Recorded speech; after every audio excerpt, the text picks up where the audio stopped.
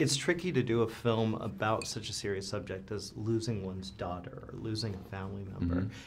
Yet you do that in a way that I don't think we really see. It's not a... Was there ever a thought into going at just a crime drama? Because this is really human drama. Yeah, I mean, the crime drama part of it was not interesting to me. Yeah. And it wasn't written that way anyway. When we were in pre-production in Boston, I was at lunchtime just like looking at emails and things like that, and up popped this trailer for 3 Billboards, and I was like, oh, no. Because he's a brilliant writer and director, but Madonna, and Frances McDormand is incredible and an amazing cast. So I was like, that's no, but this is powered by a different engine. Yeah. And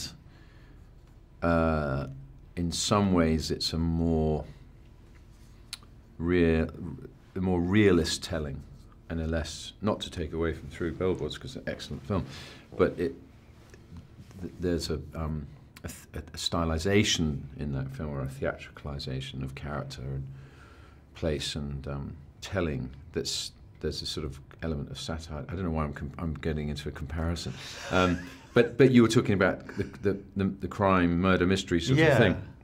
Certainly, the setup of this film of American Women,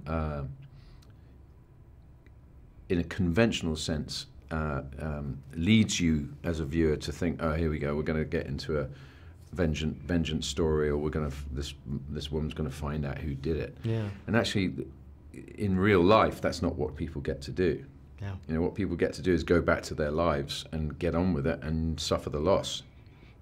And we worked, very hard at trying to depict that authentically, because as we all know in life, we have to contend with loss as a part of life. Yeah. Some people do better than others, but people do withstand the most tragic blows and losses and get back to life. Yeah. And I thought that was really interesting. And in terms of resilience, the story of resilience and struggle.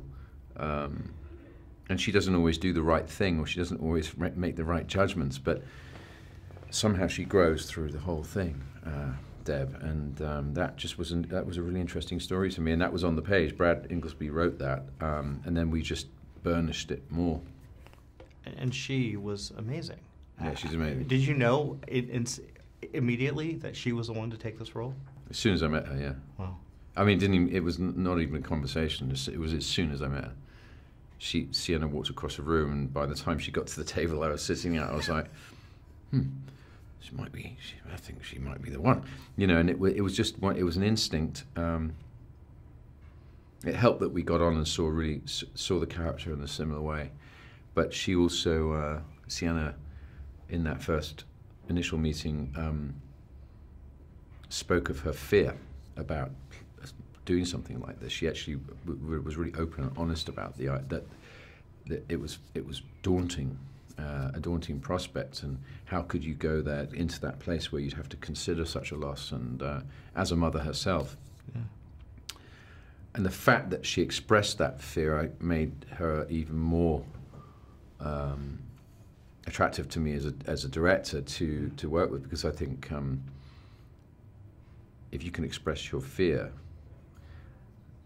maybe you've got the courage to face it, I need to know what happened to my daughter. I am begging you. I'm begging you. To know that your daughter's out there somewhere and she's calling for you. You can't get to her. We just want to find her and bring her home. You're a great mother. That never changed. I miss my daughter. It's over. She's never coming back. Get out of my house!